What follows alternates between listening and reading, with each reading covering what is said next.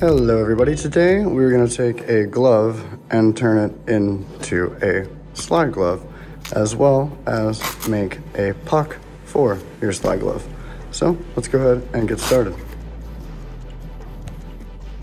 The tools you will need are a pair of gloves. Cheaper the better. You're probably going to blow through these pretty fast.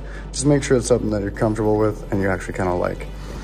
You will need Velcro. You're only going to need the fuzzy side and not the other side. A pair of scissors, preferably non-stick scissors. This stuff, it's just not fun if it sticks to it. Liquid stitch, we're going to add this to the adhesive because the 3M adhesive on the Velcro doesn't tend to stick very well when you're making slide gloves. Over time it'll wear down, so you'll use liquid stitch. You may need a permanent marker if you want to draw out a certain shape or something. Just a little extra. Something else you're gonna need is something super heavy. You can use books or anything, but whenever you're done gluing it onto it, you're going to want to set a weight on top of it and leave that probably overnight or for a few hours, just so that it stays bonded to the glove. So let's go ahead and get into it. So I have already done this glove, and we're gonna end up doing this glove. What you're gonna wanna do is go ahead and cut yourself a piece off of the Velcro. And then, if needed, you can take your permanent marker and kind of draw where you know it will fit. Me, I already know that it's gonna fit pretty well if I just cut the corners off it. So basically I just wanna get it to length. I know it needs to be about that big, and I'm gonna round the edges.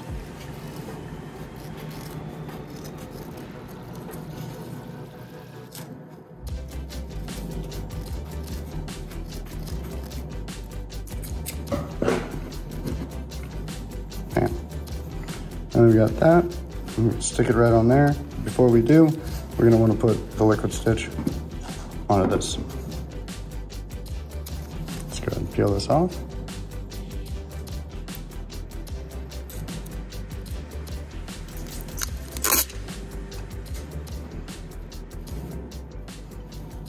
So right there.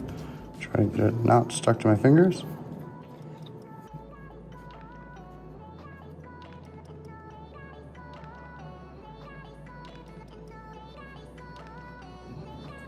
Your main concern is going to be the outer edges, not so much the middle area. It's good to get it all though. Now, let's go ahead and stick that to our glove. It's totally okay if that starts squirting out the edges. That's why we're going to use the book, put some weight on it.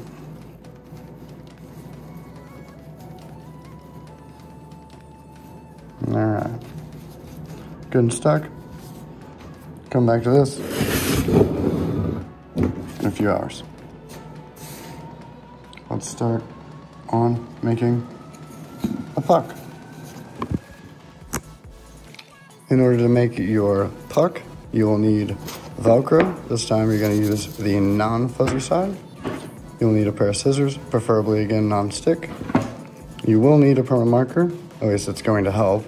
You really don't need it, but it'll help. Piece of cutting board. Any cutting board will honestly do. Yeah. And then a puck that you like. So if you like the shape of a certain puck, then go ahead and grab your puck, place it on, and trace it. If you have a certain other shape that you may like, you could go ahead and just draw that on there, and then we're gonna cut it out with a bandsaw.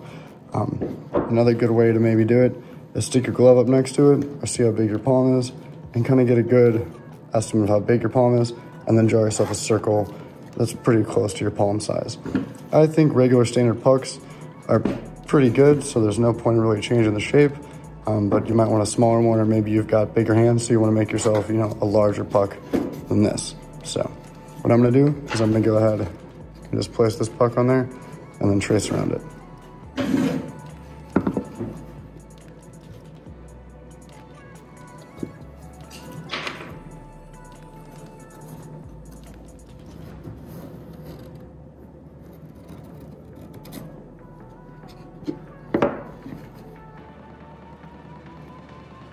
can see my lines. I'm gonna go over to the bandsaw and cut that out.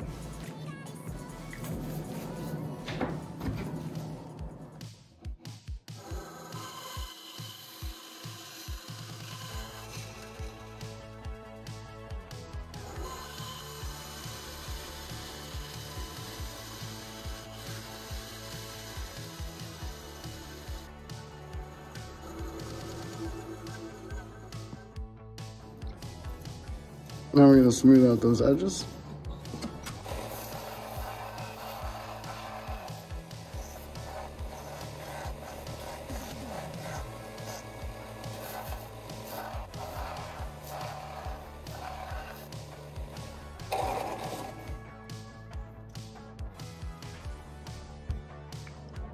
Now that we have our puck all sanded down, making sure there's just no sharp edges, we are going to use the non-sticky side of the Velcro and stick it to the back. After we stick it to the back, we're gonna use our non-stick scissors and cut around it. So let's go ahead and do that.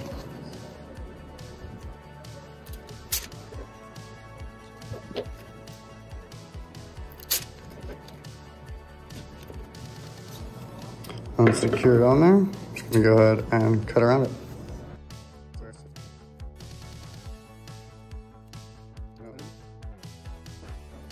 And now we have ourselves a puck. We're gonna take our puck, get our glove that has been sitting.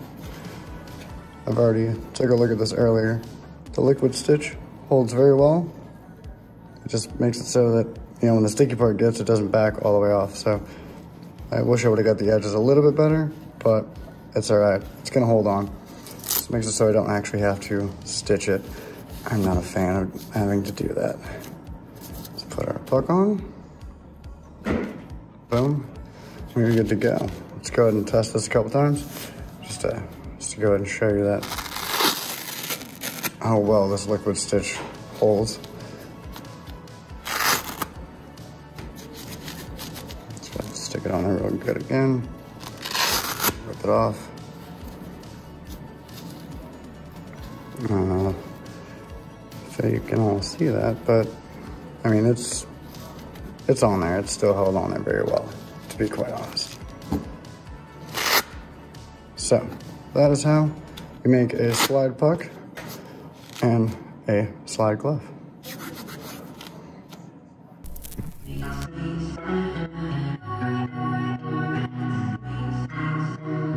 Like, share, comment, and subscribe. As a little bonus, what you can do to your puck is you can add a flint rod. This is a magnesium rod. This is 80 millimeters long by 8 millimeters around, and it pretty much fits a 5/8 drill bit perfectly. What you're gonna wanna do is go ahead and drill out as many holes as you'd like for each one of your flints to fit in. As an example, I have 4 flints in this puck. So I would drill out 4 holes to the right depth. That's why we have the tape here. So we've measured the depth and made sure that we only go just as deep as we need to. And we put our 4 holes. 4 holes are done. Then we can go ahead and measure out how long we need our magnesium rod. Strike it here, cut it, measure it again, strike it, cut it, etc., until we have enough pieces to fill this up with. Once we have all our little magnesium pieces, we can then take our hammer and the smaller pieces of this and hammer them into the puck. If that is too much trouble for you to do, you can use a drill bit that is bigger than the magnesium rod. And then once you have put the holes in there, use some epoxy. Fill those holes with epoxy, not too much because you don't want it to overflow, and then go ahead and press in each of your magnesium rod pieces. So multiple ways you can put those into your puck, but I don't know. It's pretty cool, and it makes sliding just a little more fun than it already is. So.